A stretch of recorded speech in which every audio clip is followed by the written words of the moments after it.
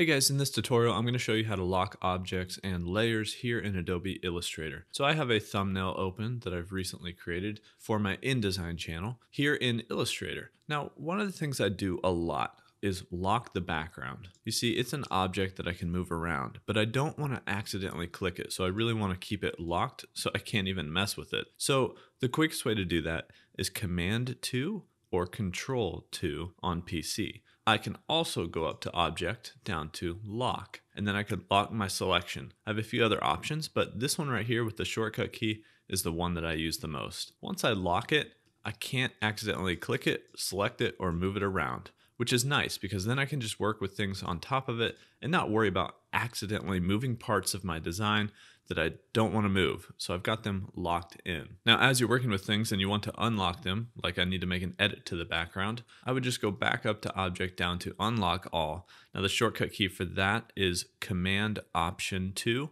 or on Windows it's going to be Control Alt 2. But if you don't want to unlock everything in your document, like you have multiple things that are locked, but you want to just specifically unlock like the background, for instance, you can go to your Layers panel, and inside your Layers panel, you're going to find those layers and objects that are locked. I can see that my rectangle is locked and I can actually toggle the lock right here. So this is another place where I could lock specific elements, multiple layers in a row, just by clicking and dragging. In the same way, you can unlock multiple layers in a row. So you can work with objects here in your Layers panel and lock and unlock individual objects instead of unlocking everything in your document.